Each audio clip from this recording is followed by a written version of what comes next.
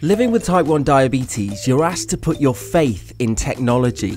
You trust it with your survival. So when that technology breaks, what are you supposed to do? Well, that happened to me recently. And this is the story of how my insulin pump broke. You know, I was looking at my pump one day and there was this place where I got to from the menu and it said days until replacement or something like that, and it was like 2,000 days. And I thought to myself, am I ever going to see that tick down to zero? And well, the answer's no, because it's broken. Yeah, my pump has broken. I mean, I've got so much else going on right now in my life. I really don't need it, but I mean, it's pretty crucial to my diabetes management, so we're going to sort it out. But if you're wondering, which I'm sure you are, that's why you're here in this video, here is what happened when my insulin pump broke. It's Friday, and I'm just finishing up a long day of hardly working from home.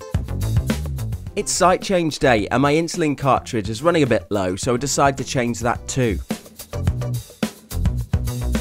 So I've been using this pump, which is the accuchek Insight, for about 2 years now, and up until now, you know, it served me really well, and changing the cartridge in the pump is a really simple process.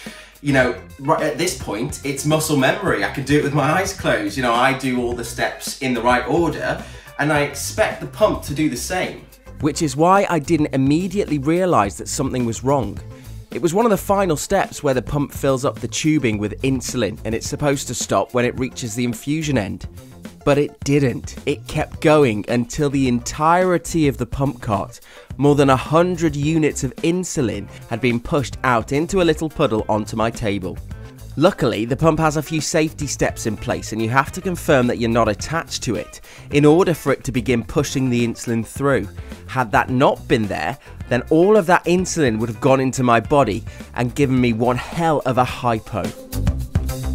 So when I'd seen that my pump had obviously horrifically malfunctioned, I called up Roche and they sent out a new pump almost straight away. I received it in the next few days, but even when it got here, I couldn't use it because that insulin cartridge that had just been wasted was actually my last one that I had in stock. I was waiting on a delivery that had been delayed, so I had no more pump carts. I only had pens. So even when the pump arrived, I wasn't able to use it straight away. So that's really where my pump holiday began.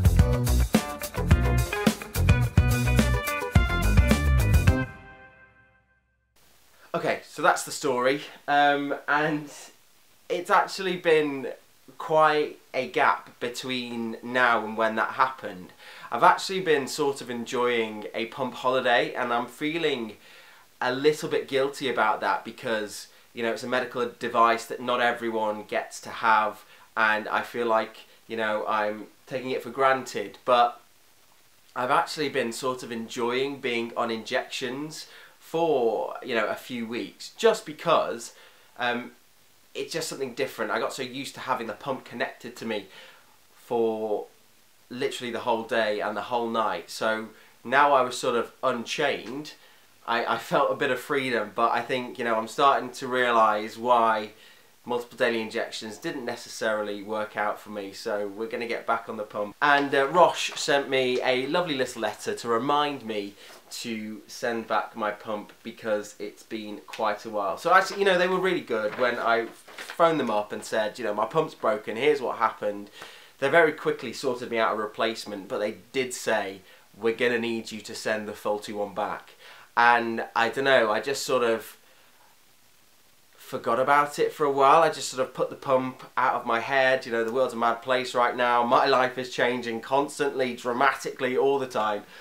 So I just really haven't had the mental capacity to deal with it. But thanks to this very polite, I must say, letter to remind me to send it back, today's the day when we're going to sort out the old pump and get the new one all connected and servicing me like it should. So here is my old pump, the offending article, and then we also have all the other bits that were involved in the incident. So this is the infusion set, this is the battery cover, and then this is the insulin pump cart. There we go. Got it at the end. Ah, first issue. Oh no, there they are. Ignore me. I was gonna say they didn't include the alcohol wipes, but here they are. Look, I've got them. So, I've got to use alcohol wipes to completely clean all areas of the pump. Remove all batteries. All batteries must be removed and cannot be returned to the UK Postal Service. Do not return to Roche any batteries. Okay, so batteries are going in. You can't chuck away your batteries in the bin. You have to take them to be disposed properly. You heard me? Good. Goes in there. There it goes. That's the pump. Bye pump. Nice knowing you for 2 years. And then came the hard work. I spent the next hour connecting the new pump to the handset and slowly tapping away on that clunky handset as I entered each of my 5 different basal profiles and set up my temporary basal rates. So I effectively told the pump how much insulin to give me in each of the 24 hours in a day, 5 different times, plus adding in those temporary basal rates. So I tapped quite a few times. And after all of that tapping was complete, that means that my pump is now up and running and back in business like it was before it broke. But that is essentially what happened when my pump broke and how I managed to get a new one actually pretty quickly. So thank you, Roche, for that. If you like this video, guys, please hit that like button and subscribe too, because I checked out my analytics and like 90% of my views don't come from subscribers. So if you like what I'm doing here on YouTube, definitely hit that subscribe button. But that is it for today's video. Thank you so much for watching. I'll see you in the next one.